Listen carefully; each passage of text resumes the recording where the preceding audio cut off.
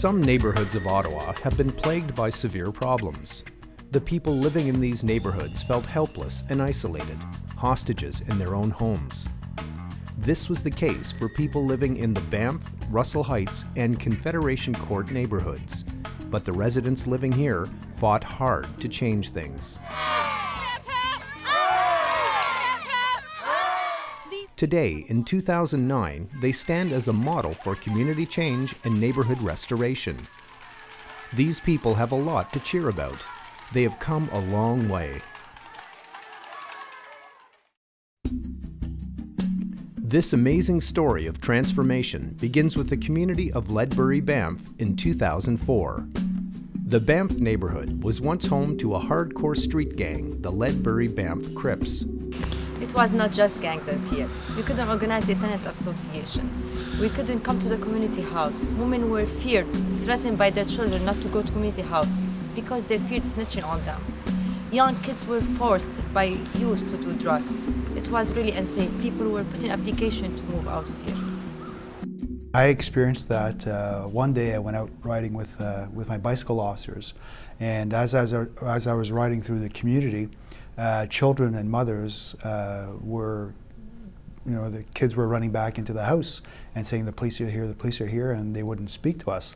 And that came, it was evident that they didn't. There was a mistrust there, and they only saw the police as the bad guys coming in to arrest people, because historically we would go in, do a warrant or an arrest warrant or a drug warrant, and we'd leave the community, and that would be it. So that's how they saw us, as the bad people coming in.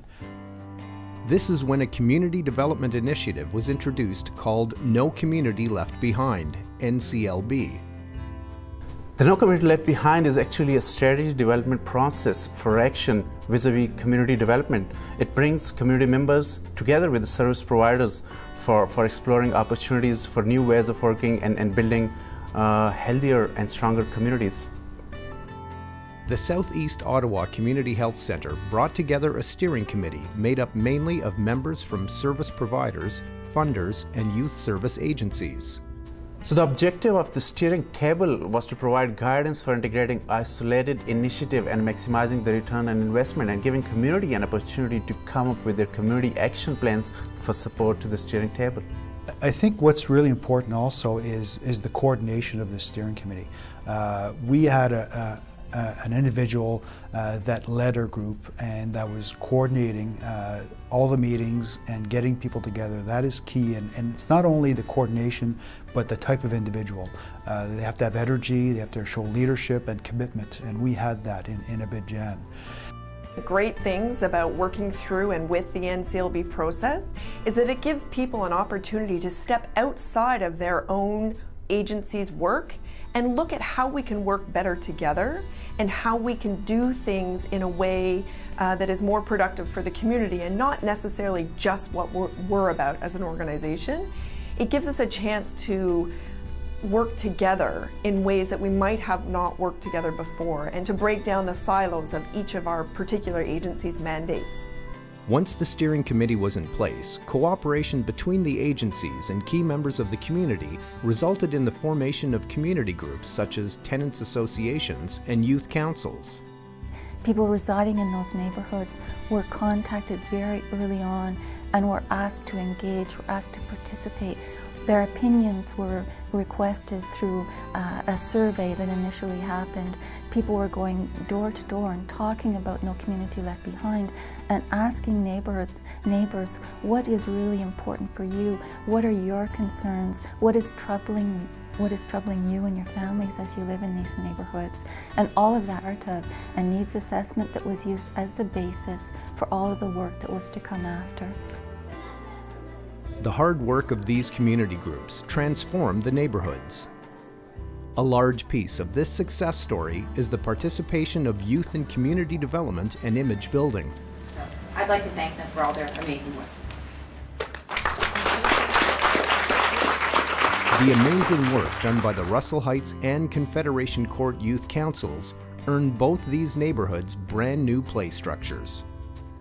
The NCLB approach has resulted in an increase of community participation, which in turn has led to the establishment of community forums and youth councils which are meeting regularly, making community outreach fruitful, building bridges and establishing trust with various agencies, giving feedback and getting information, generating knowledge and skills, and increasing community capacity to enact change.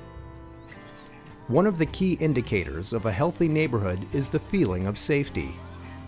When community surveys were conducted in Banff, the feeling of safety went up from 51% to 80% in 3 years.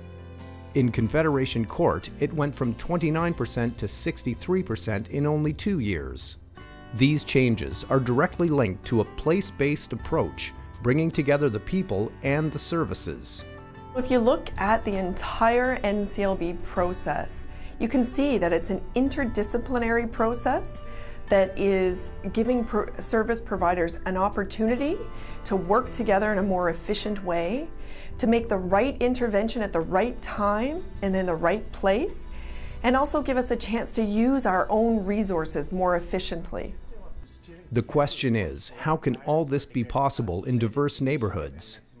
Abid Jan, the Community Development Framework Coordinator, does not think this is rocket science. We know that none of our communities are from us. If one community can do it, all the others can as well.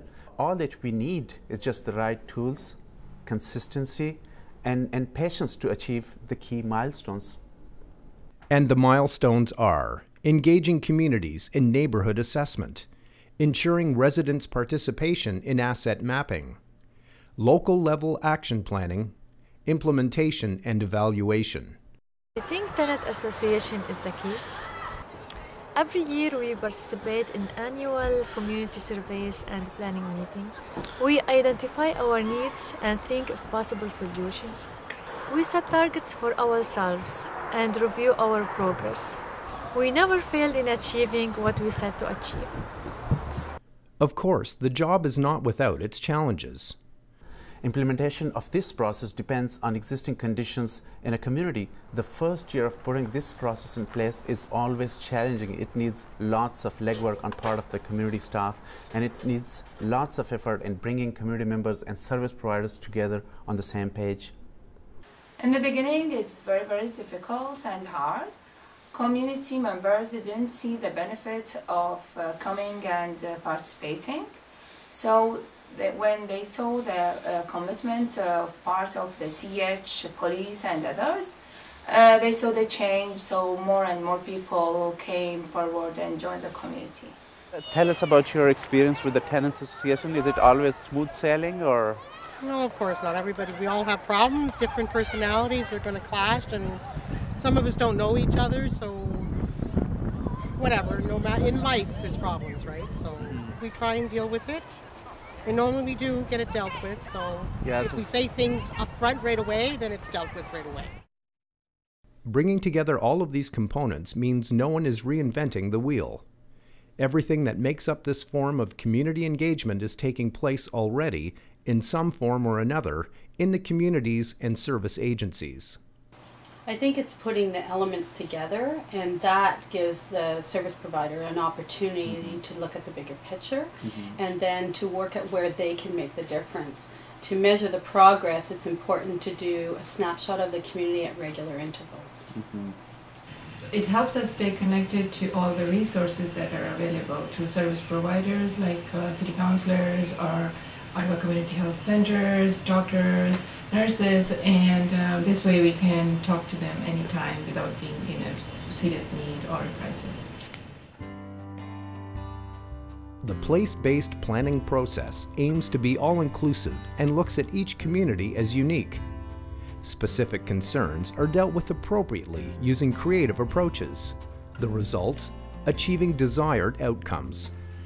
For instance, in a community where only a few years ago residents were living in isolation, today those same residents marched in the streets to celebrate their success in joining hands for community building. What we just saw was the reason why United Way is so supportive of the No Communities Left Behind model. And in fact, one of the reasons why we were around the table at the very early stages. It's important for residents, for citizens, for donors, for business leaders, for community leaders to be involved in their community and know that they can actually have impact, that they can make a difference in their lives and the lives of other people. And the magic and the beauty of this model is that it allows residents to be involved, to feel that they can actually take control, that they can focus on their neighborhood, that they can build their own community in a way that's relevant and meaningful for them. The City of Ottawa has been instrumental in leading the way.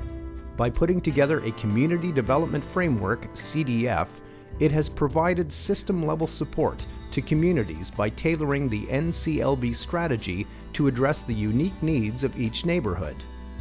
This is another piece of the success story. The issue has always been that have our services truly been focused in the right areas in terms of establishing healthy communities? And we started thinking about how do we get our services to work better with the community?